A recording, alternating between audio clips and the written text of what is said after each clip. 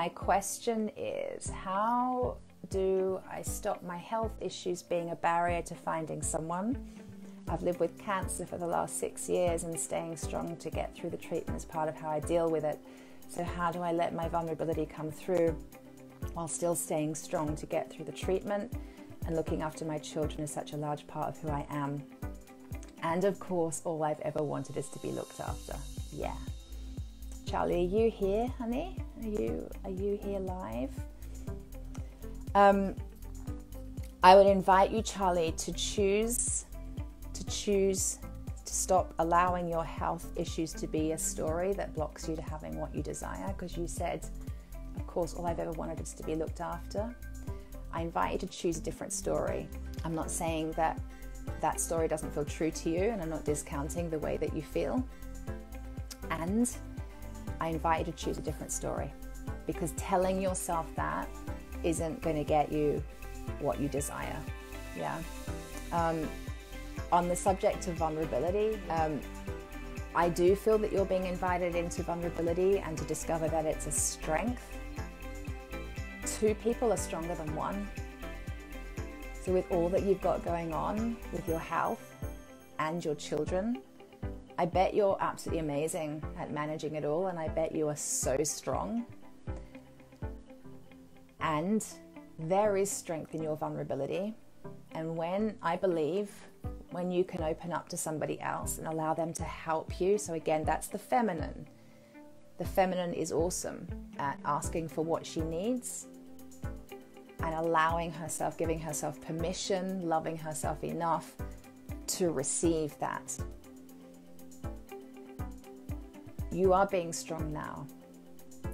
I wonder if you'd experience more strength with someone journeying by your side in a way that you get to experience your vulnerability as a strength. You're not a victim, it's not a weakness. There's nothing wrong with you. You're just choosing to share your life with somebody else. That's when you become the partners in crime. And there's something else I want to say on this for you. I feel like there's this strength that's masculine, that wants to control, to keep everybody and everything safe. And then there's the strength of the feminine that is able to surrender and receive and trust that she and her family, her children are going to be taken care of in a way she could never have figured out. That she's opening herself up to a miracle that she could never have made happen, which is the masculine. They make it happen, figure it out, know the how, timeline it, tick list it, you know. I think the vulnerability of allowing help and support could then take you on a path to receiving support from life, the universe, God, in a way that could blow your brains. You know, just blow your mind if you were to open up to that. When we honor our desires, so your desire was, all I've ever wanted is to be looked after. That's your heart's desire. That's your soul's voice. All I've ever wanted is to be looked after. If you could be courageous enough to vulnerably allow yourself to be looked after, when we honor our desires, miracles happen. I kind of started to say that before, but something felt like it was coming through on another level that I wanted to share with you. It's when we honor what our heart is calling us to, so much else in our life starts to line up that we could never have predicted. So much else starts to slot into place.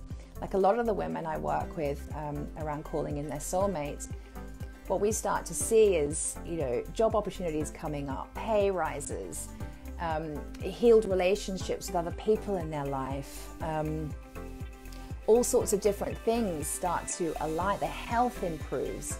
Different things start to align, which they didn't expect because they're here to call in their guy.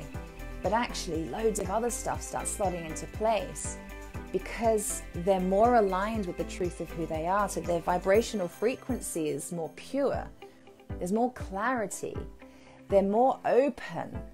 You know, even life, God, the universe can access us when we're vulnerable and open, not just other people. That connection is like alive. It's like we're like hardwired into source energy, and shit starts happening. Miracles start happening in a way you couldn't imagine. So you honoring that desire goes way beyond